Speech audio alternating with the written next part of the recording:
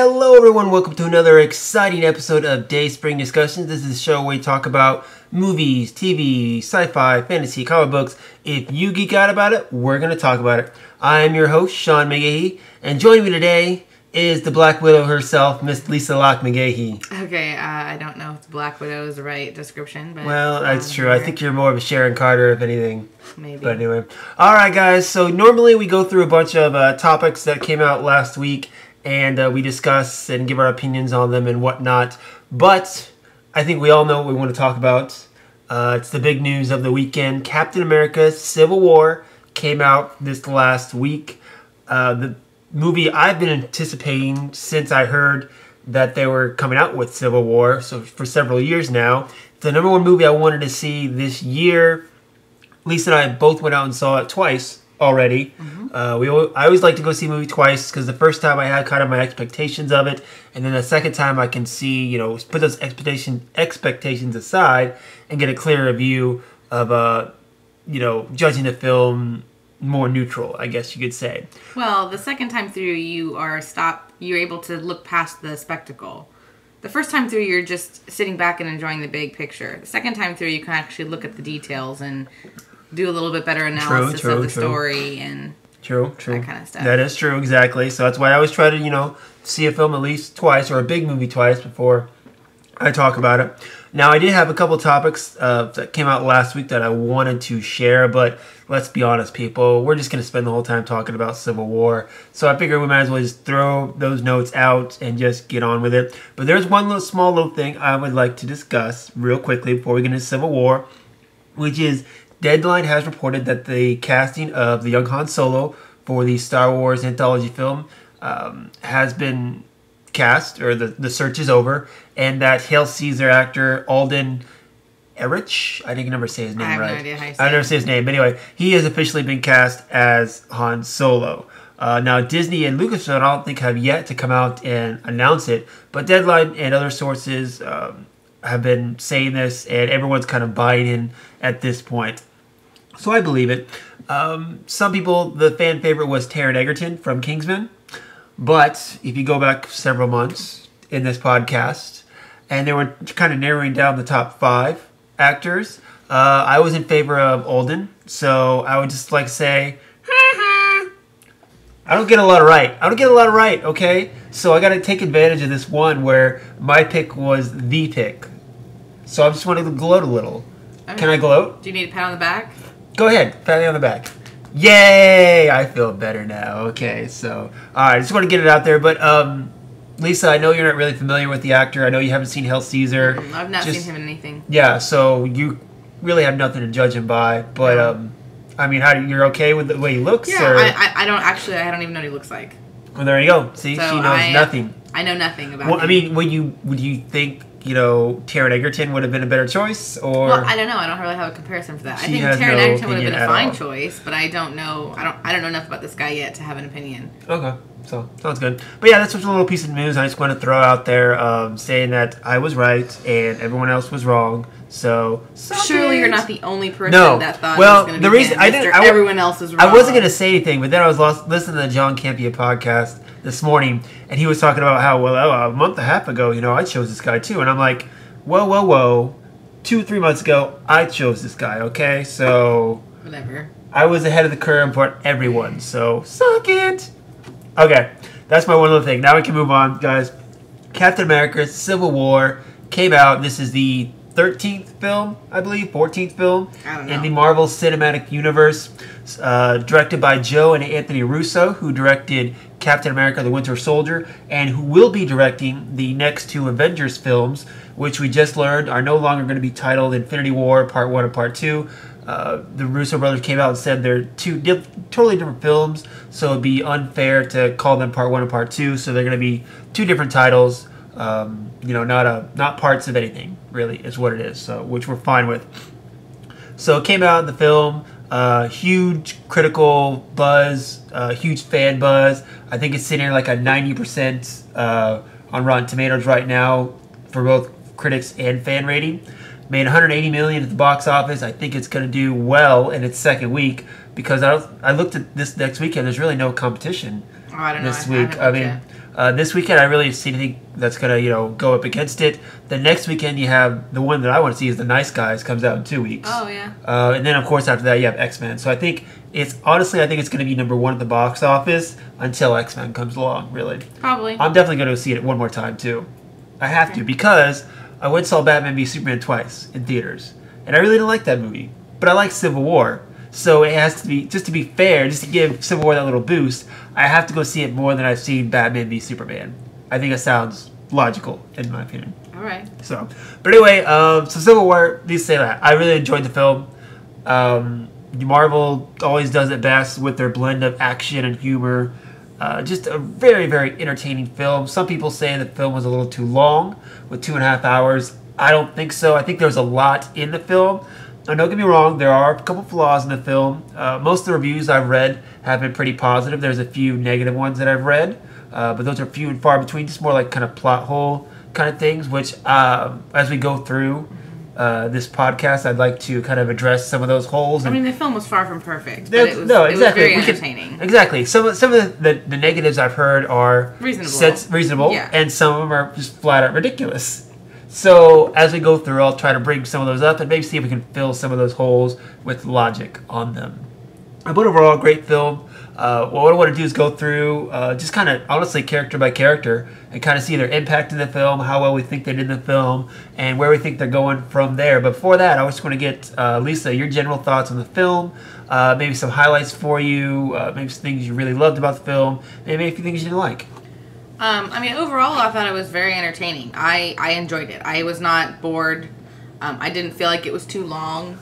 I thought there was a lot of really, really great action sequences that just, made it very entertaining. I was entertained by the film.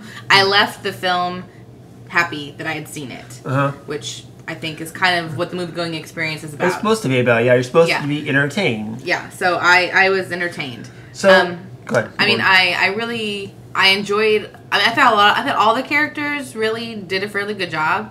I mean, I enjoyed. I think really in this one, I really liked what they did with Falcon in this one. I felt like he kind of got the first time he really got some.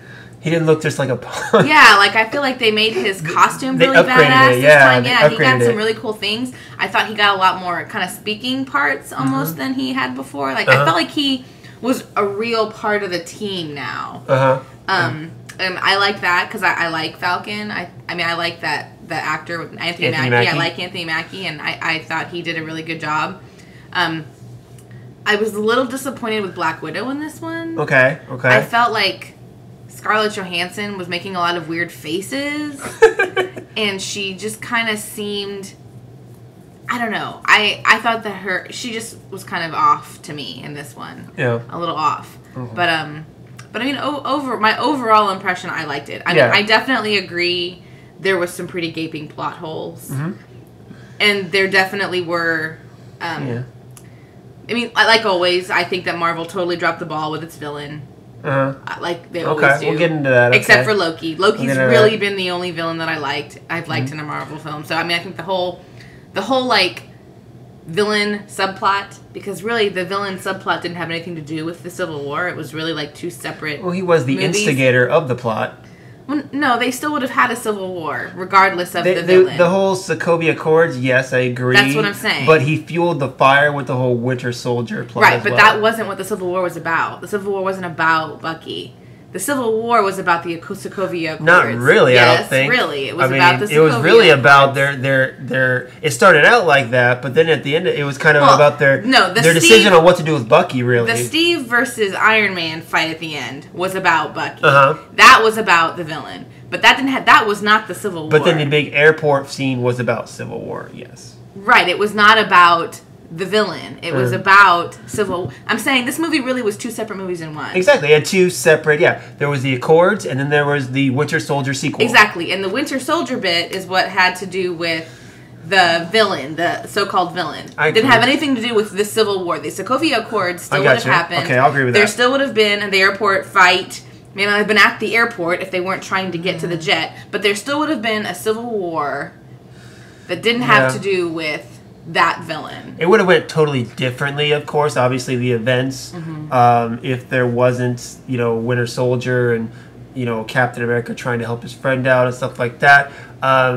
Steve still wouldn't have signed the Accord, regardless of Bucky. He still would have signed the Accord. That's what I'm saying. I'm curious if there would have been a big old fight like that. Though. Anyway, my point is, this movie really was two separate movies in one. This movie tried to do a lot. It did do a lot. Yeah, it tried to do a lot. Two separate plots, two separate stories, involving the same set of characters, with two characters that really were just introductions, like we've talked about. The whole Spider-Man and Black Panther thing, they didn't need to be in this movie. Not at all. There was nothing, right. But their being in it, I don't think detracted from the movie, but it didn't add anything to the movie, except for Spider-Man and a little bit of humor. Yeah. And I thought Black Panther was cool. It made me now want to see exactly. the Black Not knowing movie. anything about Black Panther, you now want to go see the movie, right? Now I am interested and that's why they put him in there. Boom. Right, exactly. Boom, whatever. Boom. They did their job. Yeah, that's what it is. Except that there was no reason for him to be there. I mean, except that. It was purely a publicity stunt, which is fine with me. I'm not against it. I'm just saying I stand by my boom. Black Panther's role in this movie was 100% a publicity stunt for his film, okay, which I'm fine with. Spider-Man, at least, same thing. His addition to this film was purely a publicity stunt.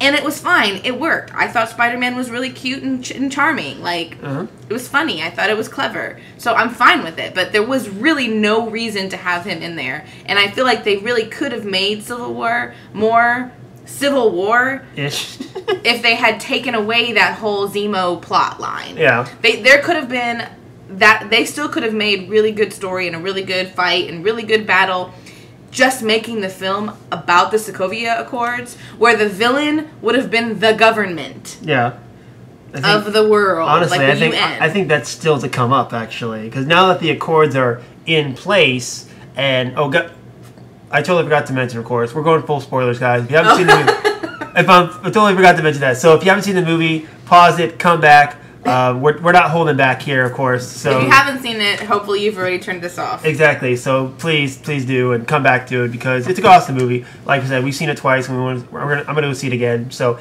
anyway, so the Accords are in place, but now, of course, now's where you get the Winter Soldier storyline has been wrapped up. Okay. Yeah. Bucky is now on ice in Wakanda, which people are curious if that'll come into play in the Black Panther movie.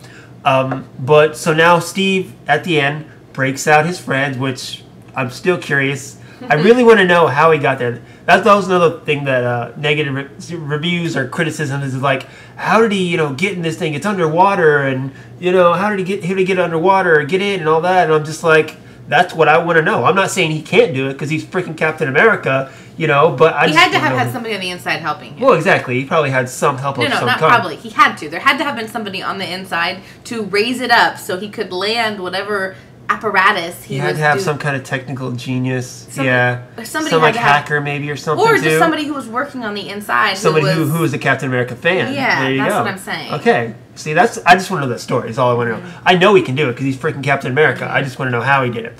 But anyway, so now, like I said, now comes the true, I guess, Civil War, where the government is now going to be hunting down Captain America. And I said when I walked out of this film, I'm like, yeah, I'm excited to see Infinity War and see, where these characters go next. But really, the next movie I want to see is a Secret Avengers movie where after Civil War in the comic books, Spider-Man and Luke Cage and Iron Fist and Daredevil and, all the Avengers who didn't want to sign the registration agreement had to go underground and were trying to, help people while still running for the government.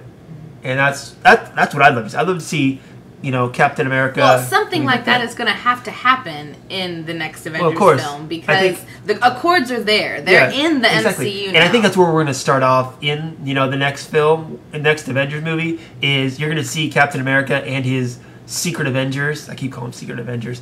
They're going to helping people while still trying to stay hidden. Yeah, and that it's going to have to start that way until Thanos becomes a threat, and then the government's going to have to rethink their plan because they're going to need the Avengers. And that's what I think is going to happen. So, I don't know if I should get into. I'll save it for the character developments and stuff like that. So just something to think about too. By the end of this, okay. I know we've already kind of discussed this, but at the end of this podcast, throwing Civil War into the mix now. I want to hear your top 3 Marvel movies. Okay, after this. All right. So like I said, let's just go quick and just go down characters. And just kind of see, how well they did in the film, where they think they're going, stuff like that. And of course, let's start off with the big 2. Chris Evans as Captain America. He's awesome. And Robert Downey Jr. as Iron Man. Mm-hmm. The 2 stars. I mean, really, you can't talk about this film. The number one thing about this film is its comparison to Batman v Superman: Dawn of Justice. Because they're so similar. Even when I watched the film a second time, I could see so many comparisons to the film. There's parallels. There are parallels, yes. I mean, really, that's what they're saying there. It's Civil War or it's Iron Man v Captain America. Dawn of Infinity is what I've been joking about it, okay? And some people, are jokingly calling it Avengers 2.5 as well, because it's got so many of the Avengers in it. And really, the only Avengers missing were Thor and Hulk. Now, I felt like a good portion of this was Steve's story, but towards the end of it, I felt like it got away from him, actually, and I felt like it became a lot more Tony's story as well, too. It's definitely Avengers 2.5. Yeah. Marvel can say all they want that this is a Captain America film, and the Russo brothers can say all they want this is a Captain America film. This is an Avengers film. The only thing I would go against that is I felt like in the other Avengers films, each character had their own little development in the Avengers movies. This one, while a lot of characters got some development, not all of them did. Like Falcon, I see no character development in the story at all for him. No, but this movie definitely was more than just Cap's story. Well, that's true. It was more than Cap's story. It was definitely, Cap, Iron Man's story to really say that. I mean... Yeah, for sure. Definitely. So, these 2 characters... Great. They've taken a complete 180 on each other, too, because... If you looked at Tony Stark in the first Iron Man film, he was, kind of a selfish guy. Even after he put on the Iron Man suit, he was still arrogant, kind of rebellious and stuff like that. But what's happened to him since then, throughout the course of the Marvel films, is he has seen his brilliance or his own creations gone awry. His Iron Man suits have been used to hurt people. His creations, such as Ultron, have gotten out of his hands and, killed a lot of people, destroyed Sokovia, etc. So... I totally get, aside from that, Tony seeing that woman in the elevator, kind of giving him that epiphany moment, I see throughout it where Tony's like, hey, I need to be put in check. I have a lot to offer this world, but, my brilliance needs to be checked and registered and just, kind of looked after so that I don't have another Ultron on my hands. Okay, so he's kind of flipped. He's more about. The only thing is that with this whole I love Cap in this movie. Tony, not so much. Okay, we'll get into that. No, but I mean, I'm just saying in reference to what you're saying exactly. Like if you're trying, saying they tried to make in this film, it be like Tony now realizes all the mistakes he's made, and he needs to have. He feels that he feels responsible, which he does. And he has a lot of guilt, which is totally reasonable. He created Ultron. That was ultimately his bad. And then they're saying that now that the government will be holding him in check, he feels like that's reasonable. Like that he needs to have them keeping him in check. The bottom line is, he already reported to a group. They were called the Avengers. No, he didn't. They were a group. They were a team. They worked together. They were supposed to be... He was a team, but he wasn't. They weren't in charge of it. No, but like with the Ultron thing. I mean, with Ultron... He created Ultron... against their wishes. He did that even though they told him he shouldn't mess with that and that they told him not to fuck with it, and he did it anyway. So who's to say he's not still going to do that when the time comes that he wants to do something? That's the only qualm I had with him trying to say, I think we need to be kept in check, that I think we need the government to be in charge of us, because he will go along with that now when he doesn't have anything he wants to do. As soon as he gets a good idea and he wants to do it, he's going to do it anyway. You don't think he's going to be like, hey guys, I have this idea. Do you think it's a good idea? No, I don't think he'll do it with the government. I think he'd say that to the other Avengers, and then I think he'd do what he wants. I think Tony is the kind of guy who does what he wants. He acts like he wants people's opinion. I'll give you that. And he does what he wants. So I think I know many people like that. I agree. I'm just saying... that was my only fault with him signing the Accords and being now under the government's thumb. He's trying to. Well, again, he was talking about how sitting there with Cap where he's like, yeah, I created Ultron. I said I was going to give Iron Man up, and I didn't because I don't want to. And because of this, he's losing Pepper, someone who he loves. And he's like, well, maybe this is, a good middle ground. And I don't really buy that. That's what I'm saying. I don't buy it. I buy Captain. His passion for what he was saying was clear. Tony, I didn't buy it. Mm-hmm. Okay. So moving over to Cap, again, his character arc throughout the Marvel Cinematic Universe started off in the first Avenger as Soldier. He believed there was good and there was bad, and there was a line between it. And he followed orders because he believed the people in charge were the ones who knew what was best. But throughout the course of the Marvel movies, he's come to realize that that's not true. Even in, say, the Avengers, when the World Security Council, who he, technically followed orders from, decided to launch a nuclear missile at New York, he thought that was the wrong decision, as well as the rest of the Avengers did. And then especially, of course, coming off of Winter Soldier, where he was following orders and working for S.H.I.E.L.D., who he thought were the good guys. But turns out he was taking orders mainly from the bad guys, Hydra, an organization that he thought he had destroyed 70-plus years ago. So Cap's coming to this movie with the Accord saying, hey, you're going to work for the government. And Cap, having just seen what just following blind orders can do, he's on the other end. So he's kind of, flipped and done a 180 as well, as far as his point of view, where, again, to quote him, the safest hands are still our own. Mm-hmm. And I totally believe that. And in regards to Bucky, his friend, it's his one link from the past. It's his, best friend.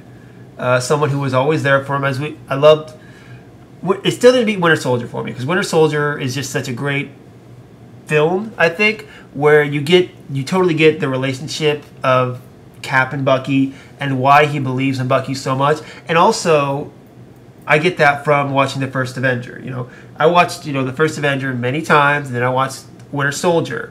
And you get that past between the two characters, what Bucky means to him, what they mean to each other. And I totally get it. And, one of the... Well, and they make it believable, the two of them. Exactly. Together. Yeah. Of course, one of the criticisms I know I've heard is like, well, after Captain America and Bucky fall off the helipad, and, he picks him up or whatever, why didn't you just take him back inside? I'm like, because he doesn't trust the government to do the right thing anymore. And after what he's done, after chasing after Bucky, they don't trust him either. Why would he have taken him back inside? One of the criticisms I heard... That was somebody's legit criticism? Yeah. That would have been like the most ridiculous place to have taken him. If he took him back inside, they would have just put him back in a little prison. Uh-huh. And that doesn't make any sense. A prison that just, let him be manipulated again as well. That's crazy. And of course, he just killed a bunch of people, so the minute he takes him inside, they're just going to kill him. Yeah, that would have been the worst place to take him. Exactly, but I've heard people say otherwise, really. I don't get that logic either. Okay, I don't understand that at all. That's something to go along with. But... yeah, I think this... Cap was already a prisoner himself. Yeah. Why would he have gone back inside? One of the things, of course, was like, well, why didn't, Falcon and Cap got to sit there in that conference room? Why weren't they in prison as well? I was like, because Tony was protecting them. Yeah. Tony tried to give them one last chance with that pen. Tony says that. Yeah. Tony says that right out, that the only reason that they're not locked up is because he was making a deal. Yeah, exactly. Because, Thunderbolt Ross, he wanted him in prison, and he's like, no, I'm giving you one last chance. Sign it. But, he couldn't do it. Right. And he still had, I think, to the very end, even to that airport scene where Tony was still trying to reason with him, He didn't want to do it. He didn't want to put his friends and Cap in, a prison, but after the airport scene, he had no choice, of course. Mm-hmm. So jumping off a little bit, let's go to the airport scene. Mm-hmm. That was kind of the big scene of the film. It's the big action scene. It's people comparing it to a kid just taking all of his toy and just clanking them against you and going, rah, rah, rah. Mm-hmm. And you know what? That's fun with that. We got a bunch of good surprises, a lot of good action. You saw my face when, during the airport scene. I swear, I was like, my face was so lit up. Just first off, from seeing Spider-Man with all the Avengers, that was just a joy because I thought he was adorable in that scene. I never thought I'd see that too. That was great. And then, of course, the big one, what really, really got me was Ant-Man became Ant-Man. You get it? Why are you saying it like that? Well, I'll agree. I took that from Kevin Smith. I'll agree with that. But yeah, giant Ant-Man. Yeah, I get it. I get it. Exactly. Giant Man turned to Giant Man. So now people are like, well, wait, the movie Ant-Man and Wasp, can you really call him Ant-Man now? Since he can grow bigger too? Yes. Okay, whatever. As long as he still shrinks more than he expands, I think you're okay. All right. Anyway, but yes, that airport scene was phenomenal. Just, a fanboy's wet dream, I guess, in my case. Seeing all these characters face off against each other. People were worried from the previews how it was just like a small group of people versus a small group of people just running at each other, and it's not going to be, compared to what the comics is. Of course it's not, but it was still a damn entertaining scene, I think. Yeah, Very fun. I thought it was really good. I thought it was really cute and clever, and the way that I thought Spider-Man in there made it lighter than it, because I think it could have been. I mean, it was already going to be weird seeing friends fight friends. So I think adding Spider-Man to kind of lighten it up a little bit made it work. Well, and then also just having Ant-Man in there because, he's not really part of the team yet. Yeah. And so I think throwing him in was kind of an interesting way to make it work, to kind of raise the stakes a little bit. Yeah, I mean, it's true. I mean, when you see the scene as well, what is it? Wanda even says to Hawkeye, like, you're pulling your punches, and they all were. I think they all were. Yeah. No, was anybody really in real danger? I never really agreed anybody was in any real danger. I think they were all just trying to neutralize each other in that respect. And even then, like in the end, when Rhodey goes down, Falcon, who had been fighting against him most of that battle, flies down. And he's like, "Is he okay? Is he all right?" And Tony, of course, shoots him, which is just because he was pissed off as well. But overall, that scene was great. The only tidbit I had about that scene was Vision. Now, with Vision, when I first heard that they were going to have Civil War and they were going to choose sides.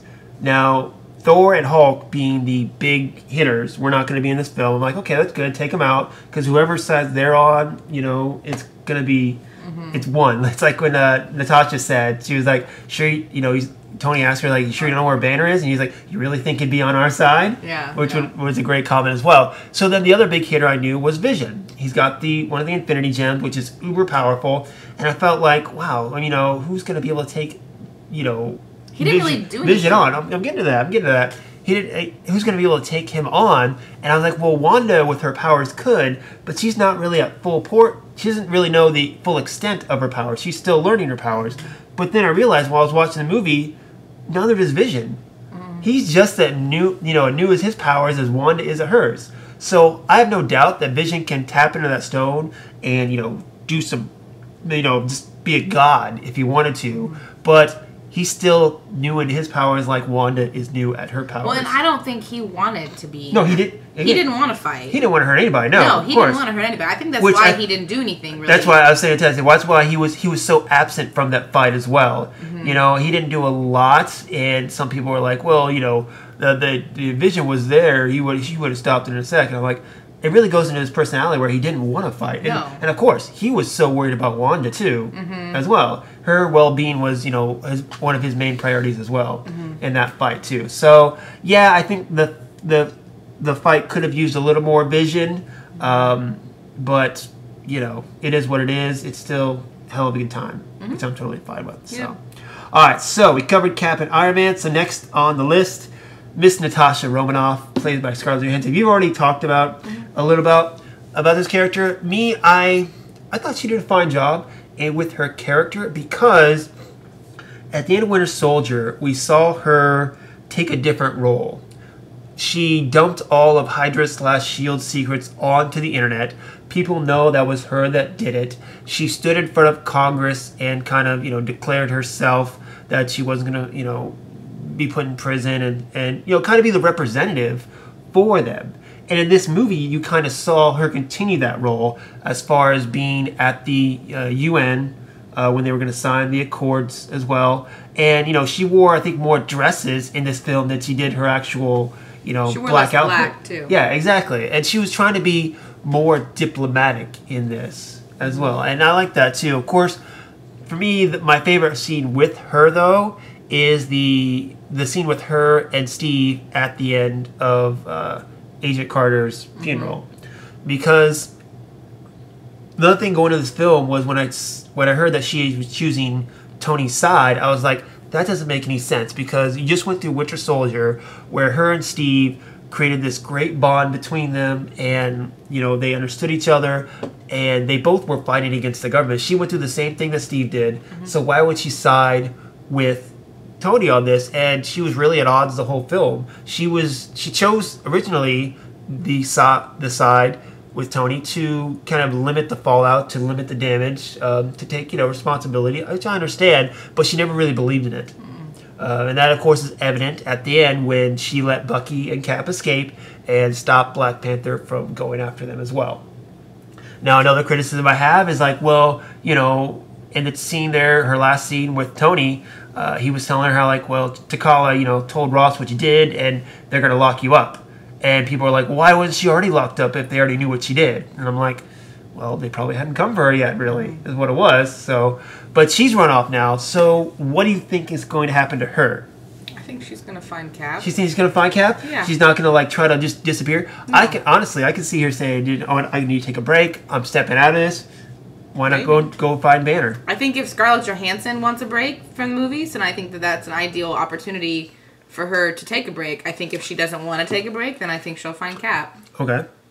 So let's throw this other piece of news that came out last week, where Kevin Feige said they want to do a solo Black Widow film, and they're trying to think of a way to do it right now. And there are several slates in the Marvel Cinematic Universe coming up here in the next, 3 or 4 years that they've set dates for, but haven't set movies. Do you think one of them will be a Black Panther or Black Widow film? I don't know. I don't know that. I mean, I like Black Widow, but I don't know that she needs her own film. I'm going to agree with you on that. I think she's a great supporting character, great in the Avengers, great in Winter Soldier, but... I think what makes her great is the way she interacts with all of the Avengers. Yes, I don't think a solo movie... I'm not feeling it. I'm not feeling it either. I think she needs to continue to be a supporting character, and I'm fine with that. I think Scarlett Johansson's did a great job. Of course, I love seeing her on screen whenever I can. But yeah, I think she works better in a supporting role. But if Kevin Feige says, hey, we're going to find a way to make it great, in Feige I trust. Yeah. So we'll move on from there. All right, continuing down our list of characters, we have the man who is being chased after, Bucky Barnes, a.k.a. Slash the Winter Soldier. This is another one of those characters I didn't feel had a lot of character development in this film. It was more about, his character and Steve. I mean, don't get me wrong. I liked his role in the film, but I also felt like his only purpose there was to, feed the feud between, Tony and Steve. I get that. So, yeah, I think he played his role well. Did I think it was phenomenal? No, but it served its purpose, much like a lot of characters in this film. Yeah, I think he was all right. Yeah, cool. And so now, like I said, he wasn't my favorite, but I like I said, in this film, we wrapped up his storyline. I feel that started in Winter Soldier. He's gone under ice in Wakanda. Do you think he could possibly pop up in Black Panther since he is at Wakanda? Yeah, I mean, I think it's a possibility. I mean, he's in Wakanda. I don't know what the Black Panther story is going to be. I don't know anything about Black Panther except for what I learned in this film, which isn't much. Yeah, I mean, in this tease, that middle credit scene, it felt like, where Steve was like, if they find out you have them, they're going to come for you. He's like, let them come. And I'm like, did they just set up the plot for Black Panther, maybe? I don't know, maybe. Maybe, possibly. I mean, it would seem very strange, though, for Black Panther and Winter Soldier to team up together. Considering he was chasing him the entire movie. Yeah, but he did admit he was wrong in the end, so who knows? Exactly. I think we'll definitely see a picture of him. Because remember, Sebastian Stan, he signed on for, I think, 9 movies, 12 movies, something like that. And he's only done 3. So, granted, I'm sure those other movies he'll have a very small part in. But that could be one of the things where you just see him on ice in Black Panther. Or maybe when the government starts coming for him, Black Panther realizes he needs some help, so let's unfreeze Bucky so he can help us out here. Maybe, we'll see. But then, of course, next up we had, which we talked a little bit about, was Falcon. Falcon, I felt like they really stepped up his game compared to last week. He, kind of like Ant-Man or Hawkeye, people always make fun of him because compared to some of the other Avengers like Captain America, Thor, Iron Man, he's not that powerful. In Winter Soldier, we saw him just basically fly around, shoot people.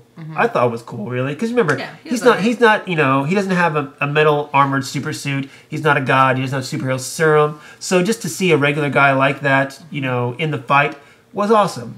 I really like that. And then people are criticizing how in Ant-Man he couldn't hold his own even against Ant-Man as well. I thought it was really cute how they drew attention to that in this one, where he was like, when he was talking to Scott, you know, he was all like, it's not going to happen again. Exactly. And his new suit is awesome. Yeah, they stepped up his suit. Yeah, they did. Redbird, his little drone. That was so cute. In the comic books, he actually has a bird called Redbird, which actually he can, like, see what he sees as well. And they did the, you know, they did the updated, you know, cinematic universe version of that, which was a flying drone.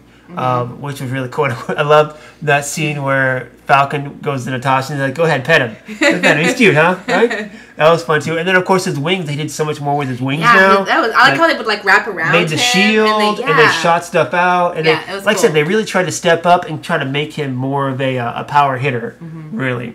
But I think they did a good job. I really was really impressed with that. Powers wise I get it, but again, just it's one of those characters. He was I'm gonna say this, he was Robin. He was just Cap's sidekick, going along with him the whole time. That's all his purpose was, just to be there for Cap. Didn't really have any character development, which, again, serves the movie because the title of the film is Captain America, so they try to that's what he is. He's a sidekick. Yes, of course. And, of course, going back to Bucky, people have been talking about, or the cast has been talking about, you know, the feud, really, between Bucky and Falcon, which you got to see. That was my favorite film our favorite scene in the film was the scene with them in the car, where, you know, that was your favorite scene. Yes, because wasn't just because of that, okay? Because I've talked to Josh and talked to people like, you know what, Cap's gone all this time and he hasn't really gotten any action since the first movie, and even then it was just a little peck on the cheek, man.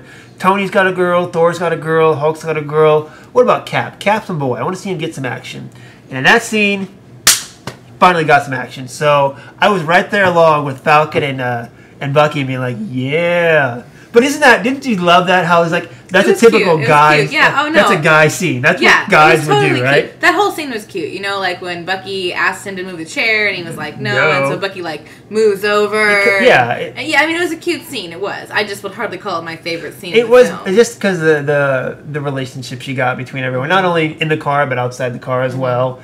But yeah, it just worked for me. I really liked it a lot. But with Falcon, like I said, he didn't serve a major purpose. He was just there along for the ride. And that he's Cap's sidekick as well. And, you know, with that scene, too, it's like they kept on comparing it to, you know, it's like when your high school friends meet your college friends, you know. You're different, so they're different, so you might get a little squabble in between there. But, of course, the most hilarious line was when Spider-Man wrapped both of them up in the webs, and they're like, I hate you. That was hilarious, too. But, yeah, I love their little kind of feud for, you know, Cap's best friend. Speaking of best friends, War Machine, James Rhodes, had something tragic happen to him in this film. Rhodey's like one of my least favorite characters. Yeah, I mean, and that's the thing, too, where they showed the trailer, and they showed him going down. I would have been totally fine if Rhodey had died. I would have been fine with it, too, but I think it would have probably helped because there would have been some real stakes finally. Some more fuel. But I really have nothing. I am totally indifferent to Rhodey in these films. I think Cap... I'm sure Cap already feels bad about what happened to Rhodey. He would have felt even worse about what happened if, you know, he actually would have died. And of course, we were all talking about, you know, they showed him going down in the trailer. They showed Tony holding his body. He was unconscious, and they're like, did they just show us his death? I mean, they're really gonna give away that surprise? And no, because he didn't die. Yeah. But I think now with with him being kind of paralyzed, it's going to be an opportunity to grow the character more. Unfortunately, he's another supporting character that is not going to get the amount of time to kind of open up and explore that a little more, because the focus is still going to be on Cap. It's still going to be on Tony. It's still, you know, the next Avengers film, you'll have Hulk and Thor backs. So supporting characters like War Machine, I think, aren't going to get that time to let their characters breathe and grow that much. So, and I'm fine with that because I really don't. Even at the end, after all that happened, and he's all like, I still think I made the right choice. Like, what a douchebag. You know, he's really? All like, but he's all this. I mean, he's military, right? He's followed orders his whole life. Yeah, I get it. So I mean, I get that he's on that side, but I was just like, shut up. I was like really weird. I was like really. I didn't know you had such hatred. I was annoyed by him. Wow. Okay. All right. I was. I just thought, come on. Okay. Cool. All right. Going down the line, then we got Clint Barton returns as Hawkeye. Just towards the end, of course, he was in retirement. Cap kind of signaled him, saying like, "Hey, can you help me out?" Came out of retirement, got Wanda, and helped out in the battle, and then ended up getting locked in prison. He wasn't in the movie a lot, but again, I think he served his purpose. And what do you think kind of drove him to step out of the shadows, really, a little bit? Well, he said he had a debt.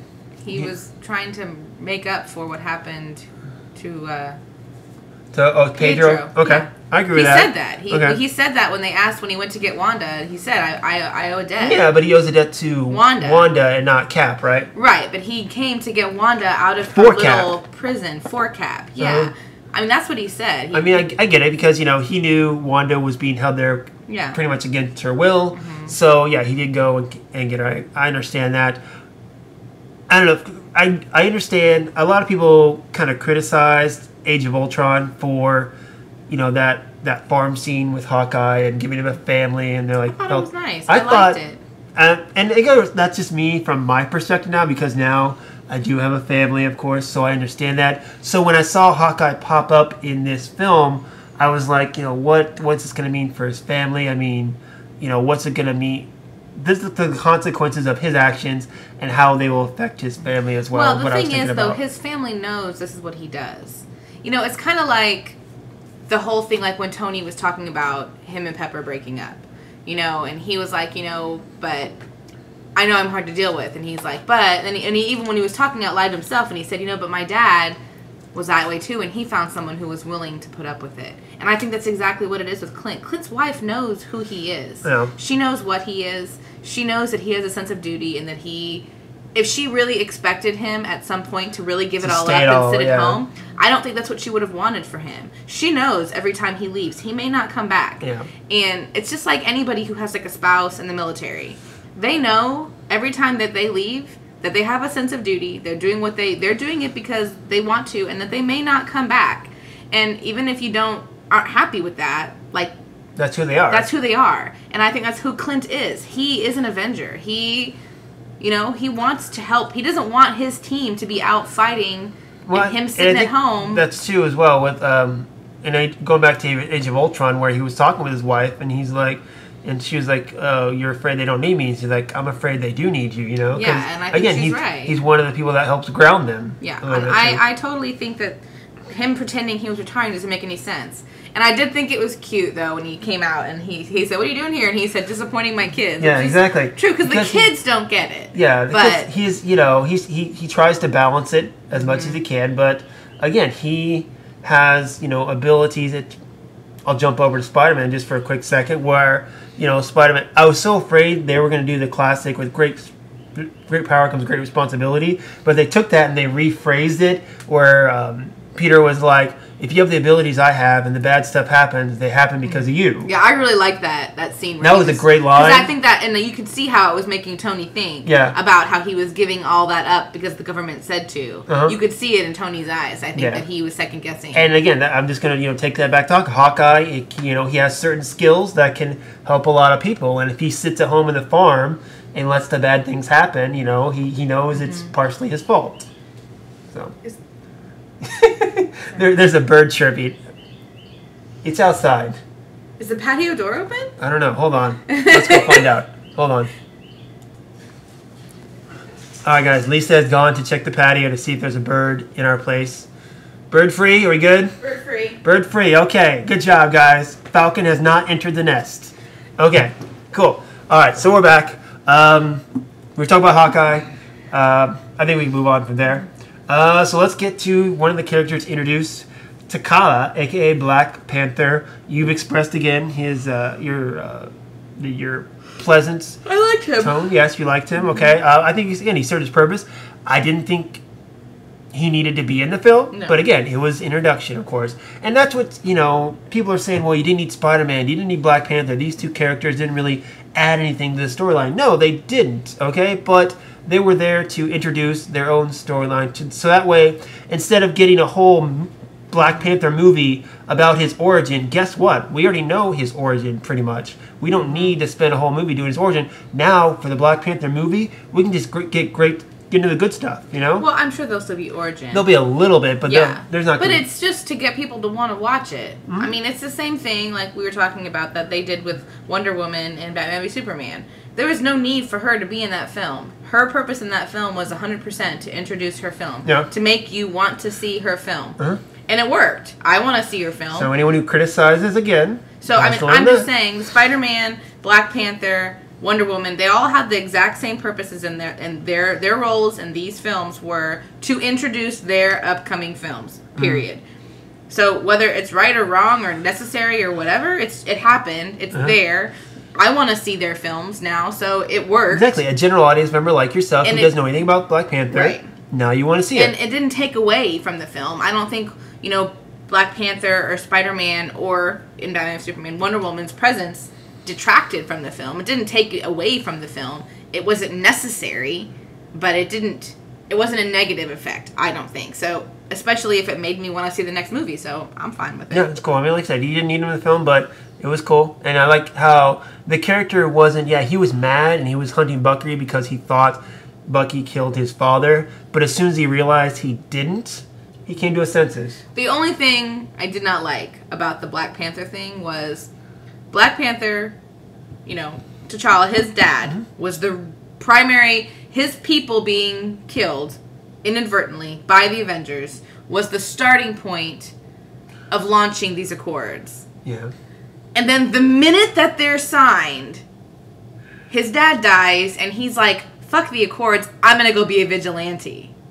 Good point. Good point. It literally was like the complete opposite of what he was there trying to accomplish with his dad. So literally, I didn't think of that, his father's deathbed, he was like, fuck what you were just trying to do, Dad. I'm going to go avenge your dad. I'm going to go against what you're trying to do. Exactly. That was my only issue with his purpose in the film, is it literally was 100% against what his dad was trying to do. But, it goes into...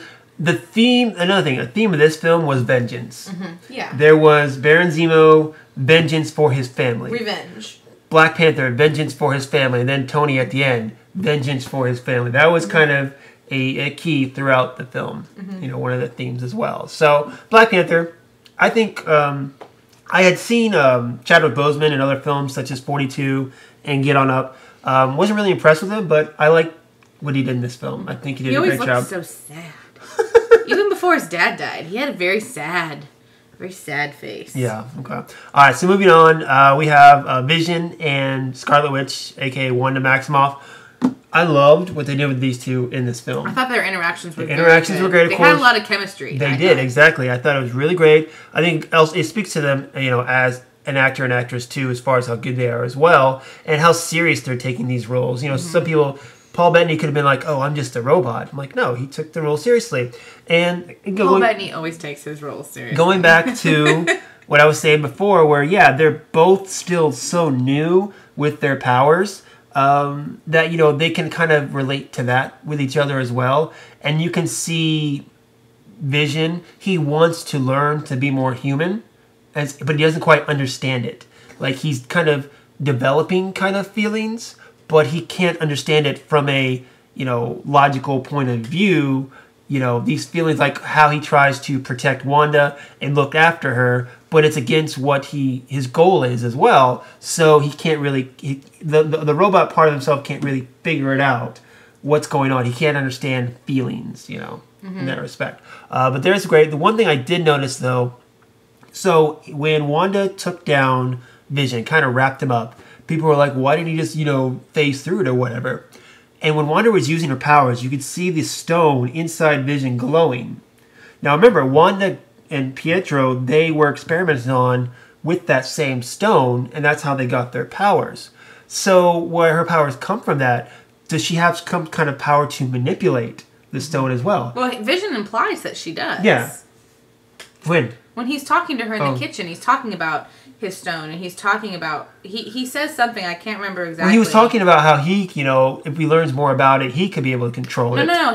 When he talks about how she gets her power from that stone. Like he talks about that in that scene. Yeah. I don't remember exactly what he said, but he mentions how her power comes from that stone, and I don't remember exactly what it says, but okay. So but those two characters, I think they did great. Vision, people have been criticizing him how he wears clothes. I think that I thought it was super cute. Like it's exactly what he would have tried to do to blend in. Exactly, because he wants to learn to be more human. So that's exactly what he would do. So I totally love their interactions. Of course, with Wanda, I don't know. Did you? I mean, I know there were parts where her accent was getting a little choppy. Did you ever feel like it was lost or anything like that? I wasn't. I didn't think so. I thought she did fine. I think she did fine. But her character, I really liked how they they kind of went to that, and she was kind of under Cap's tutelage at the beginning there, where he knows that again, she's just a kid. She still doesn't understand this huge power that she has, and Cap has tried to get her to be comfortable with it and get her to understand it a little better, just to not only be better at her job, but also to help people keep people safe, I guess, in that regards. So let's go to the insects here. We have Ant-Man and Spider-Man. So Paul Rudd. I love Paul Rudd. He's great. He did a great job. I love that scene where he's first shaking Cap's hand. He's like, "I'm shaking your hand too long." Oh yeah, like that scene was so cute. So up until that point, when I went through and watched the second film, the tension had been rising throughout the film, and you've gotten a few small jokes in there, but not big ones. And then you brought in Spider-Man and Ant-Man, and then from there, the jokes ensued in that airport scene. They were the one giving them and stuff like that, which. People criticize the Marvel movies because they're too jokey.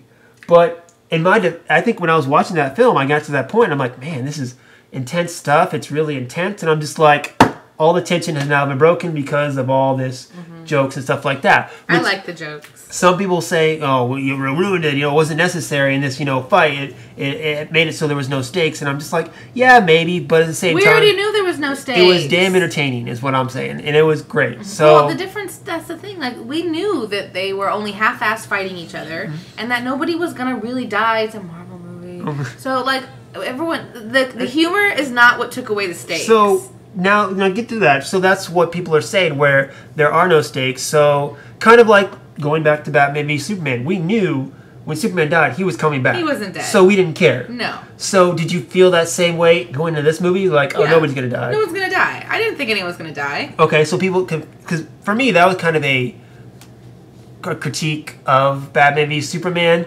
I wasn't 100% that, no one was going to die. I could see someone dying, but you were sure that no one was going to die. In this one? Yeah. Yeah, I didn't think they were going to kill anybody. I could have seen them taking somebody out. All these movies, the only one they've ever killed is Pietro, and no one even cared about him. Like, no one even knew him. He had his sacrifice. He had his moment. I'm just saying. And the only reason they kept him dead is because he's in the X-Men movies. Right. That's what I'm saying. Like, the Marvel movies, I do not think anyone's going to die. I mean, I don't necessarily have a problem with that. Although I think if someone was going to die, this movie probably would have. I think in Infinity War, someone got to die. Another criticism as well. But I don't know if they will. Going back to Falcon, of where he was doing his shield thing, where they were fighting, and he sent out those rockets, and he exploded and probably killed those guys. And of course, all those people who had a problem with Batman killing people in Batman v Superman, they were like, "Where are these criticisms for Civil War? Falcon just killed those guys." What do you say to that? I think that in the Marvel universe there isn't any kind of I'm better. There isn't. No, it's not like Batman and Superman who both have codes about killing people. It's a huge part of their characters that they don't kill. I agree there isn't anything in the Marvel universe. It's not like that. I mean, you go back to Winter Soldier. I mean, Falcon and Cap, they killed people while they were in the big battle. Yeah. These characters have killed before. It's not like they just started killing in Civil War. Well, and Captain says, and not even just in this movie. You have to sometimes kill some to save the mass. And I mean, I think that's something that I think is kind of a thread through the Marvel films. The only reason I had a problem with it in Batman and Superman is because Batman and Superman are all about... It's a core to their characters. Yeah, their cores are about not taking lives. So that's the only reason it bothered me there. It doesn't bother me in the Marvel movies because number one, they generally are killing bad guys. Yeah, I mean, Captain America is a soldier. Guess what? He kills. Yeah, you know, and so is Falcon. Yeah, exactly. So that criticism kind of... Yeah. I mean, and it's like they always say, anytime they go into one of those battles, people are going to die. Yeah, you have to... Sometimes you have to accept people have to die in order to save everyone else. Yeah, gotcha. Cool. All right, so Spider-Man. I know you're not a big fan of the Spider-Man films. Not so much. But are you looking forward to... How'd you like this Spider-Man, and does it make you look forward to Spider-Man Homecoming? I mean, I liked the Spider-Man. I thought it was clever. I think I like that he looks like a high schooler. Yeah. You know, like he he's acts not like a high schooler too. Right. He's got his earbuds in. He's got his backpack. Yeah. He's got a squeaky voice. Yeah, you know? Like I totally believe this is a high school kid. I totally believe this is a brand new Spider-Man, brand new guy using his powers, learning how to use them with a sense of duty. Like he's awkward, you know. Yeah, I totally believe it. His interactions with the other guys, you know, he's like starstruck. Like I totally believed it. I thought it was cute. I mean, I wouldn't say I'm excited for Homecoming. I'll see it. Yeah. I've never been a huge fan of Spider-Man films in general, so I mean, I don't know. We'll see, but I thought he did a really good job. I was not a fan of the last interpretation of Spider-Man, Amazing Spider-Man, but I enjoyed the Tobey Maguire films. Yes, the third one wasn't that good, but the first two can more than make up for it. With this one, we got Spider-Man, and he made me laugh. But there wasn't, again, no real character development, no real sense of, you know, how well Tom Holland can do as the character with those deeper, you know, more dramatic moments. So he did okay. It doesn't make me any more excited for Spider-Man Homecoming than it already was. Again, I was already going to go see it. But, you know, we'll just have to wait and see. It is what it is. Yeah. So I am real excited, though. Not excited, but anxious to see, because they've already said Robert Downey Jr. is going to be in Spider-Man Homecoming, and you see their kind of dynamic as well. So I'm anxious to see what Robert Downey Jr. does, because Spider-Man Homecoming is coming out before the next Avengers film, which is hopefully going to, you know, bring the team back together. So I'm curious to see where Tony is at that point. Is he, you know, and you got that from one of the reasons, you know, Tony has been watching Peter, I think, because he sees himself in Peter, that young genius who just needs to be given a chance as well. So I think that then they've had that relationship in the comics too. So in that respect, I think he's going to continue to watch Peter. He's going to continue to guide him, how well he does now that he feels like he is kind of off his game. We'll just have to wait and see.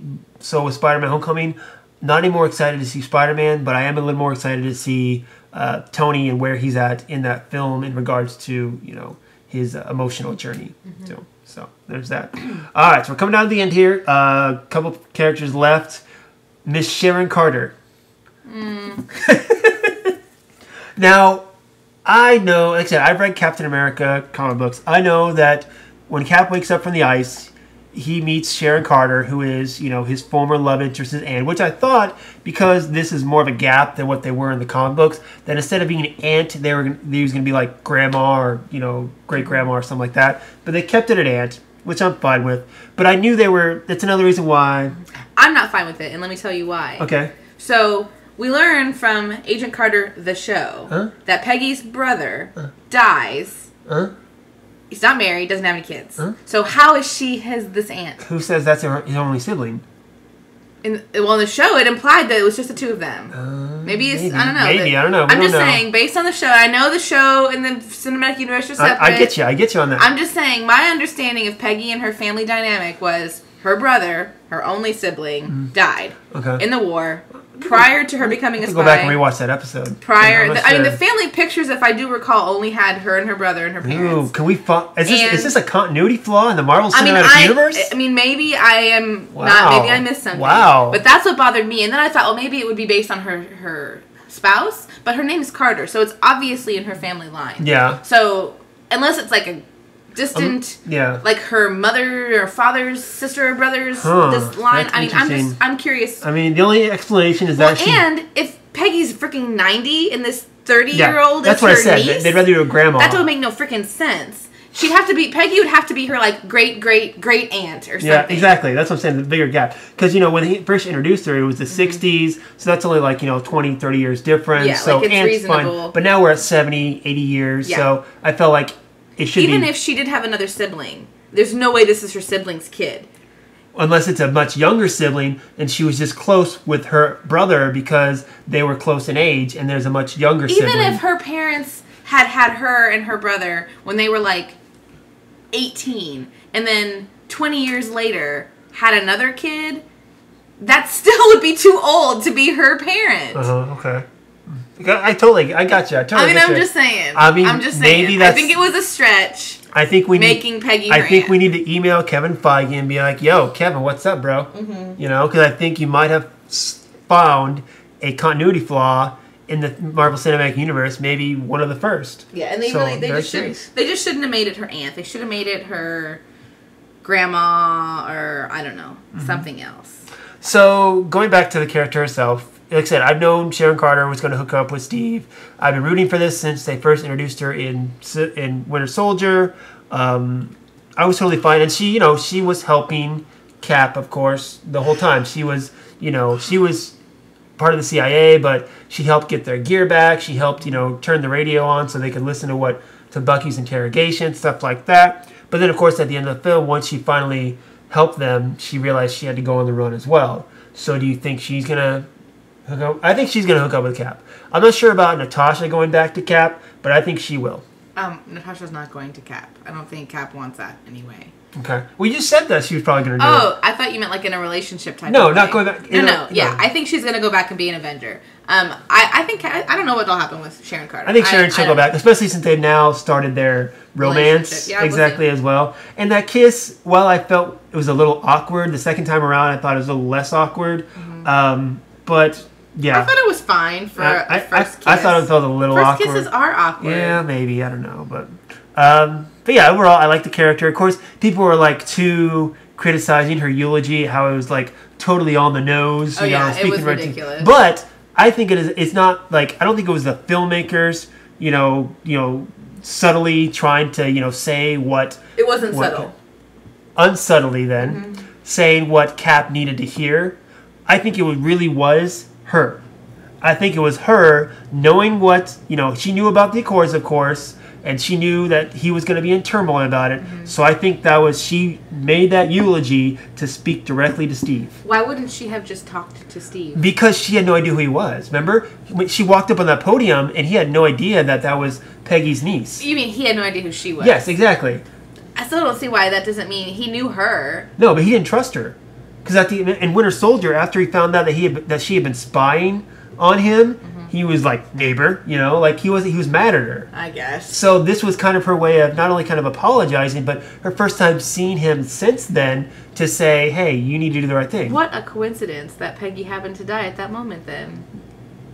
Of course. And people, of course, are criticizing how ridiculous it was to see Peggy's funeral in the middle of this whole, Accord situation. But that's where the story... And people had also said that because she's been such a big part of Steve's life and of course she had her own TV series, that her dying off screen was kind of a jip. Yeah, but she's like 90. Yeah. What are they going to do? She can't go out in a blaze of glory at that point. I know, but people are like, well, that's ridiculous. What are they going to have her do? Jump out and start fighting somebody on the street? I'm just saying, they thought Cap should have been at her bedside or whatever, but he had other stuff going on, obviously, so he couldn't do that. So that, again, one of my ridiculous critiques that I've heard about the film. All right, so last one. Let's get into this right here.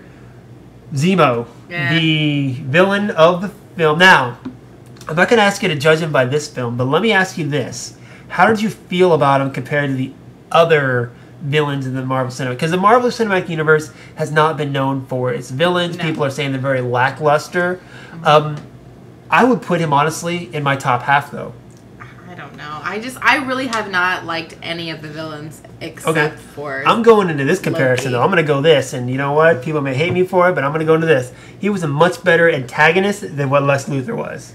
Okay, let's not do a comparison. I have to compare this because this is the number one thing I want to compare the films about. Okay, his plan was just as stupid as Lex's plan, but it made just as little sense. No, it made perfect sense. No, it made no sense. No, he wanted to avenge his family. No, that makes sense. I'm saying the details of his plan made no sense. Okay, wanting the Avengers to kill themselves off by creating tension on the inside that would strike a wedge into their relationship. And because he's upset that their plan and that Ultron ultimately killed his family, that the rationale for his plan, I get. Then stop right there. That rationale made more sense to me than what Lex Luthor was trying to do in Batman v Superman.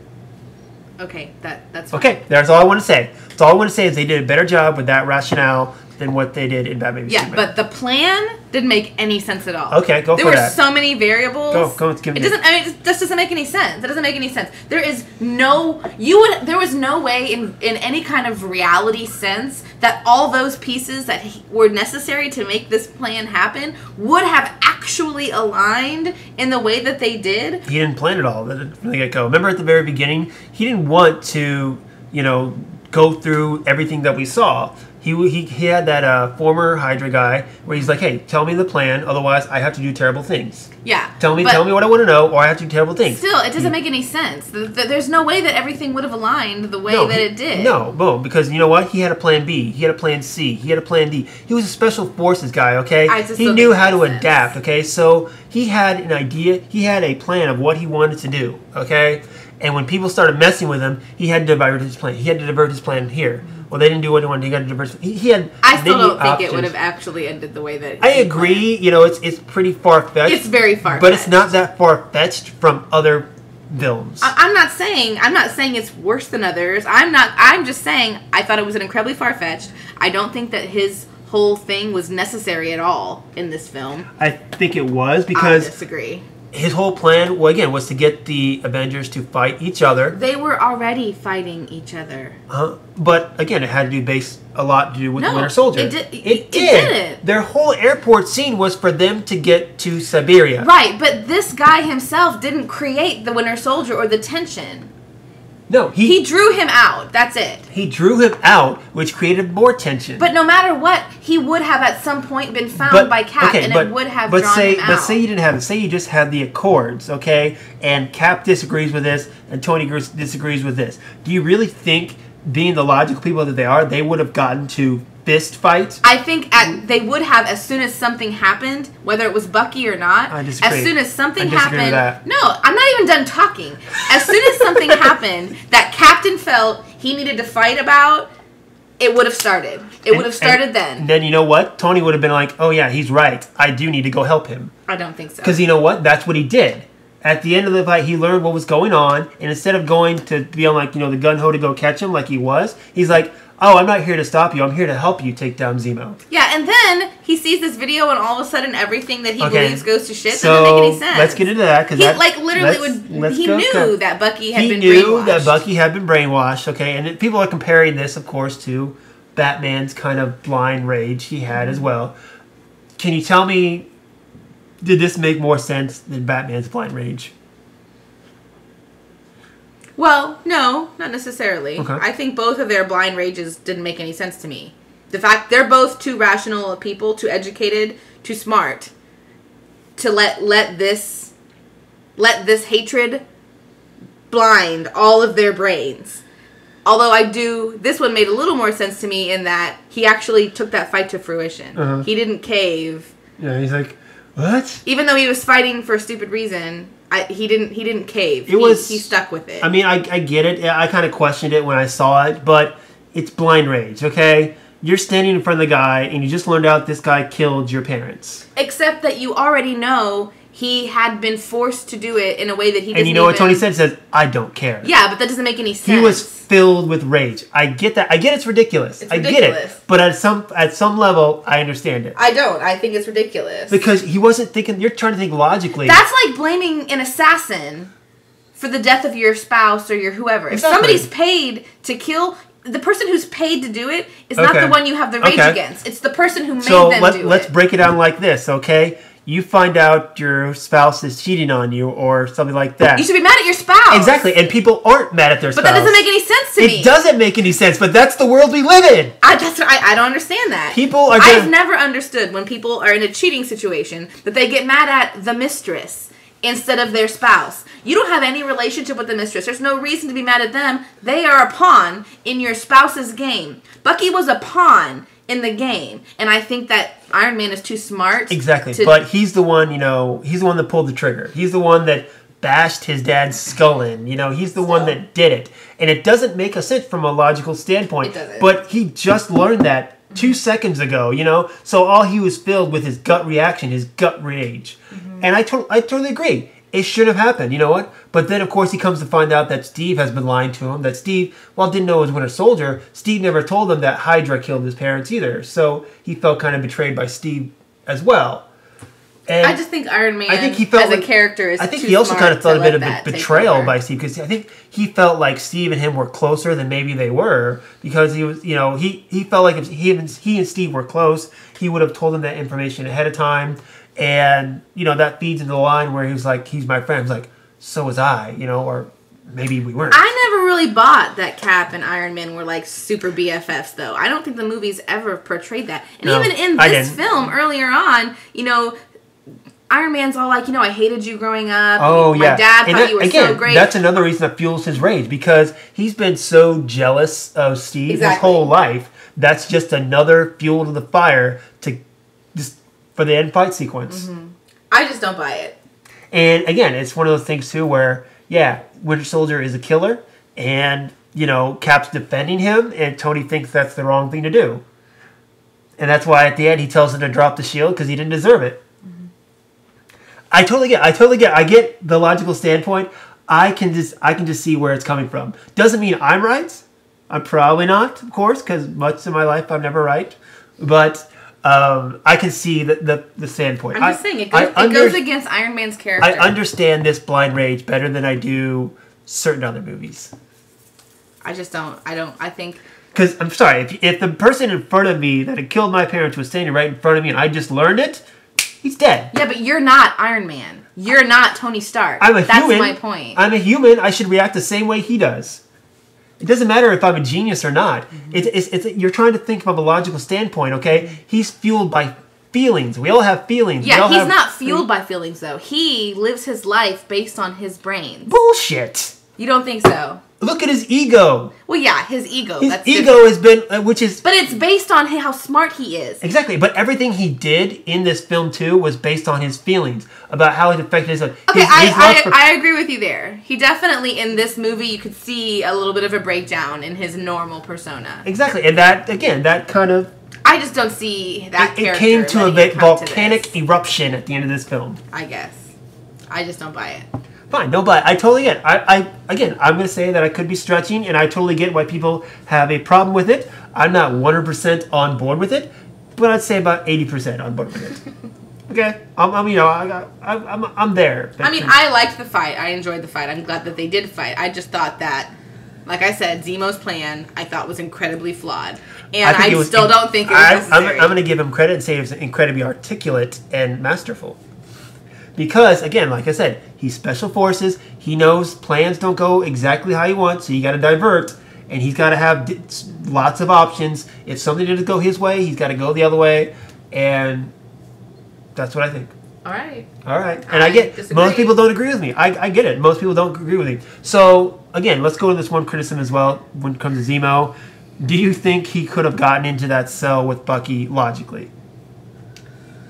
I mean... Because one of the criticisms is that, if they had hired this doctor to go interrogate Bucky, that someone, would have known what he looked like, and when Zemo showed up, they would have said something, and, he never would have gotten that far and that close to Bucky. I know. I mean, I think it was reasonable that he could have done that. I think it's reasonable, because really all, It's not likely that anybody at the German facility would have ever met this particular psychiatrist. Exactly. They said the UN was sending him. Yeah. They didn't say that the people there had summoned him. Mm-hmm. I mean, all that Zemo really would have had to done was put his picture over that guy's badge. Yeah. That's what I say. I think it's reasonable that he could have infiltrated in that respect.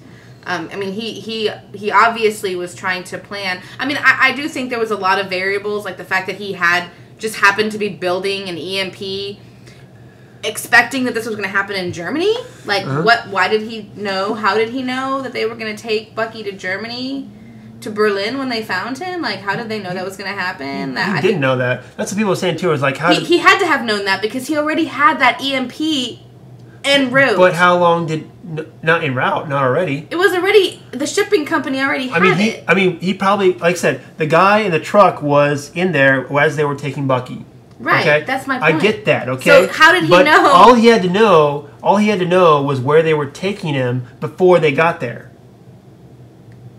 You know what I'm saying? He could have an overnight delivery, and got it to Germany. Well, he was in Berlin. His hotel was in Berlin. Was it in Berlin? Yeah. You sure? The lady speaking to him was speaking German, I'm pretty sure. I don't know. I could be wrong. I don't know. I'm pretty sure he was in Berlin. If it is, I'll give you that plot. I'm almost 100% sure his hotel was in Berlin, that he was building that EMP in the bathroom of his hotel.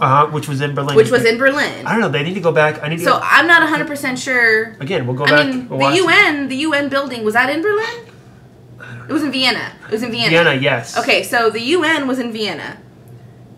Apparently, this place where they took Bucky and Cap was in Berlin. The hotel, maybe it was in Vienna. It was in Berlin. I know they took him to Berlin. Yeah, I know. Bucky I'm just questioning where Zemo's hotel was. I mean, it was either in Vienna or it was in Berlin. No. So, but how did he know that they were going to take Bucky? Because that EMP would have already had to have been packaged, had a shipping destination, so he would have already had to have known which power station powered the facility that Bucky was going to be held at, to know where to send the EMP so that it would arrive at the exact time he was questioning Bucky. I mean, come on, it's a little far-fetched. Not really. Oh my God. I'm sorry, but you're talking in spaces of time, okay? And that's kind of what we're talking about as far as time. How long did it take him to get from point A to point B? How long did it take him to get from Vienna to Berlin? Or how long did it take for the package to be delivered? But if you think about it, that's what I'm saying. The package was already in that truck. That guy was already on his way to deliver it when the caravan drove Bucky into there. So they were in wherever Bucky was. I don't know where Bucky was when they captured him. Bucharest. How long did it take him to get from Bucharest to Germany? And can he then take that package and get it to Berlin in the same amount of time? Is really what we're talking about. I don't know. I think he could. I just think it's far-fetched. UPS has overnight delivery, okay? Sorry. I just think it's far-fetched. I totally agree. And again, I'm stretching here. I'll totally agree. Yeah. People have a problem with it, that's great. But for my... I think the film was entertaining. I'm not I'm not trying to say that these... I know, and I don't want to...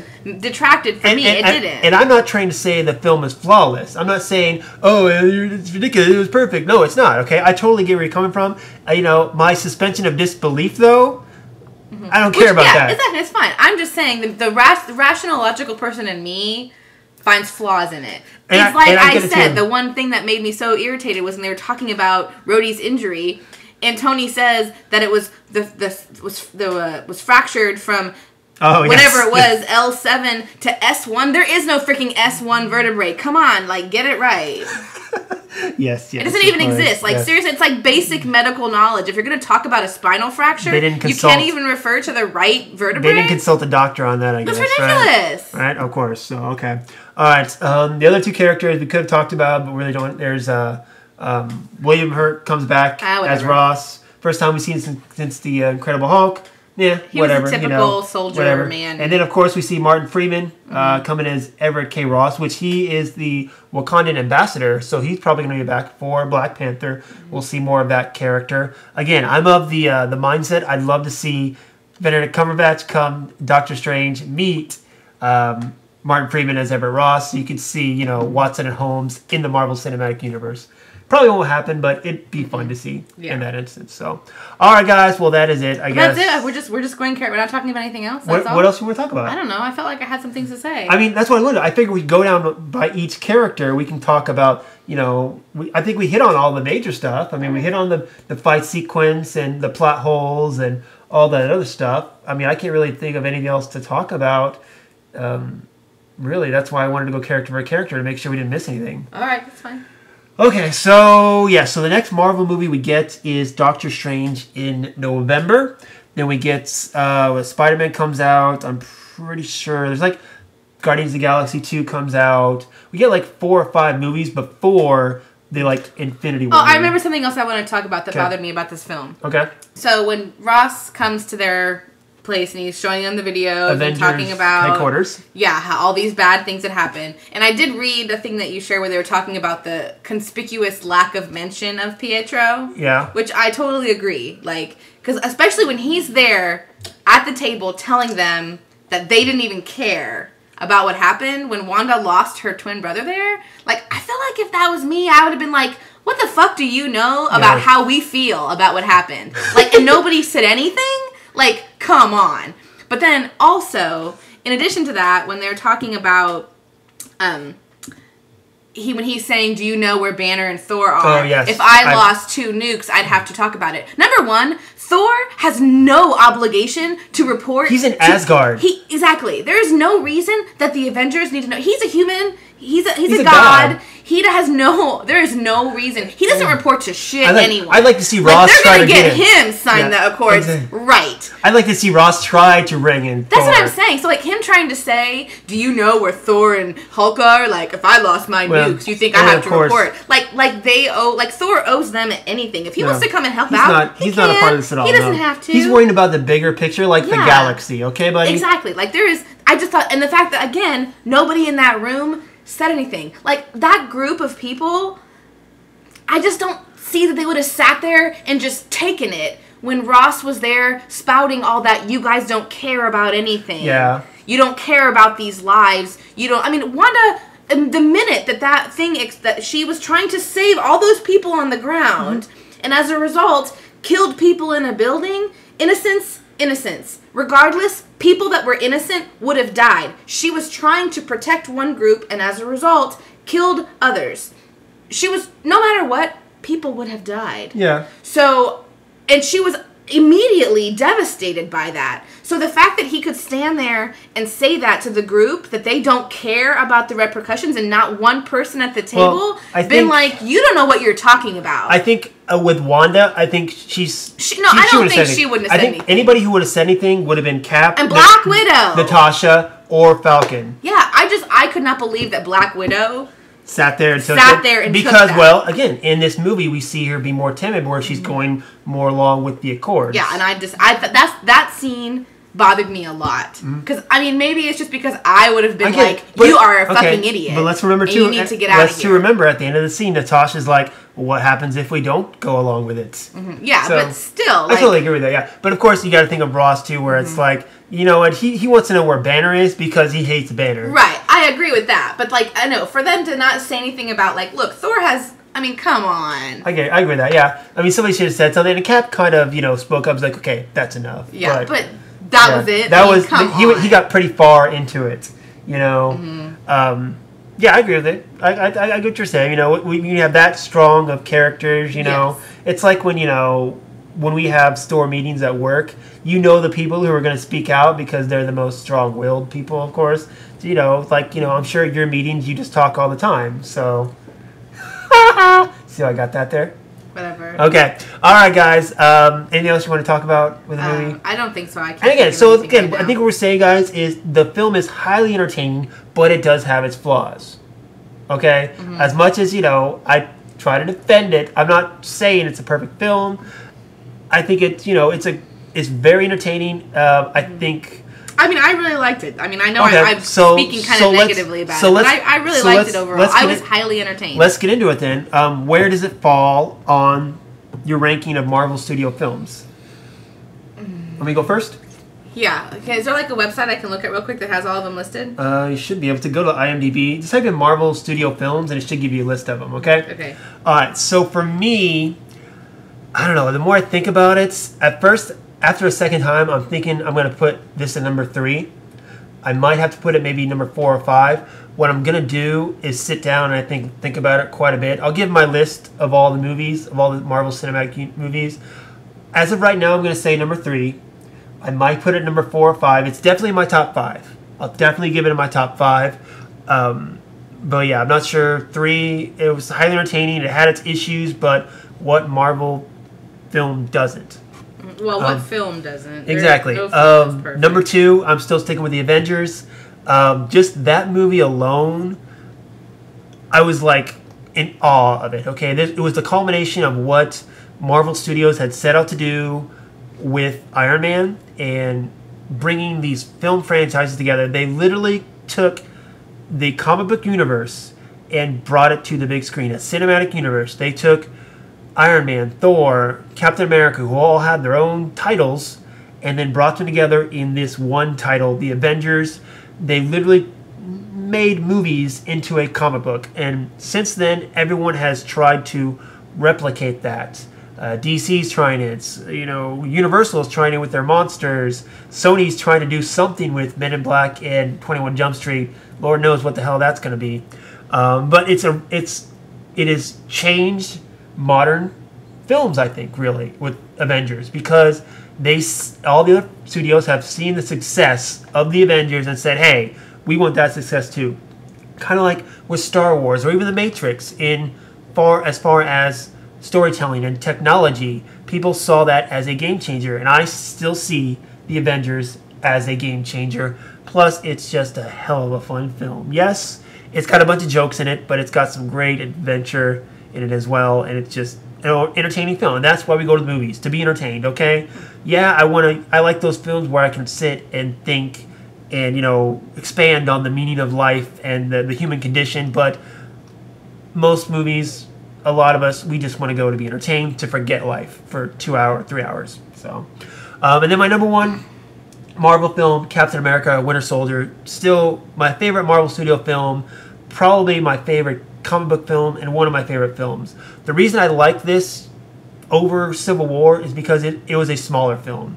In this film, it really was, like I said, Avengers 2.5, and with Captain America: Winter Soldier, it was a much smaller film. It was definitely Captain America a movie. You had Black Widow and Falcon kind of as his supporting cast, and really that was kind of it. Then you had your villains. It was a much smaller film, and so you got to explore the characters a little bit more. Kevin Smith on his Fat Man on Batman podcast said he loves watching a Captain America film because it's almost like now he's watching a Jack Ryan by John Grissom film, except for the guy's carrying his shield on his back. And I can see the comparison because these Captain America films are very much espionage-style films. And that's what the Russo brothers did with Winter Soldier. They turned the genre and created their own subgenre within it. And that's phenomenal. But Winter Soldier, it's going to be hard for anyone to beat that film for me as far as comic book films or even Marvel Studio films, because every time I watch that film, I'm just amazed by it. I love it so much. So, all right, I'm done. You ready? Okay. Okay, I think I'm ready. Okay, just like I said, tell me where Civil War falls if it's not in your top 3, and then give me your top 3. It's not in my top 3. Okay, where would you put it? I don't know. Okay, would it be in your top 5, top 10? Maybe in my top 5. Okay, maybe your top 5. Okay, so then so if it's not there, give me your top 3 still. I think my top 3. I think my number 1 is the original Avengers. I really like the original Avengers movie. But I think my top 5, I think, probably are this one, Civil War, and this is in no particular order because I really haven't had time to think this out. But the other ones I think that I like the best are Thor, the original Thor. Mm-hmm. I really like that's a good film. Thor. I definitely probably put that in my top 5. Yeah, I love the original Thor. So it's in my top 5. Ant-Man. I really enjoyed Ant-Man. Mm-hmm. Okay. And Guardians of the Galaxy. Hey, do you want to go buy Deadpool? I did want to go buy Deadpool. Okay, we're gonna do that too. Oh wait, does that count? Huh? That's separate. Yeah, no. So I think my top 5 include the Avengers, Captain America: Civil War, Thor, Guardians of the Galaxy, and Ant-Man. And my other one that I have on the fence is the original Iron Man. So I love how you say Guardians of the Galaxy because Griffey hates Guardians of the Galaxy. I love Guardians of the Galaxy. He hates it because he feels like it's the beginning of the downfall of the Marvel Universe because everything since then has kind of spawned from that with becoming so jokey, he feels. I like the jokes. But whatever, I don't care. I mean, it is what it is. Mm-hmm. I like it. Different films, I think, are supposed to do different things. Mm-hmm. Like I just said, some movies are supposed to make us think. Some movies are supposed to entertain us. Mm-hmm. So, some movies do both if they're really good films. Like I said, The Winter Soldier. This film maybe made us think less than some people would like, but it was still a damn good ride.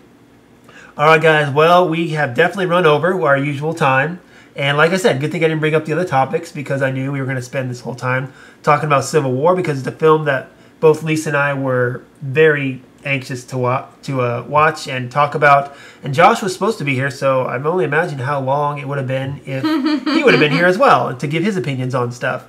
But I think we're going to cut it for now because we've got stuff to do and the day is getting away from us. So, any final thoughts? Anything, Lisa? Nope.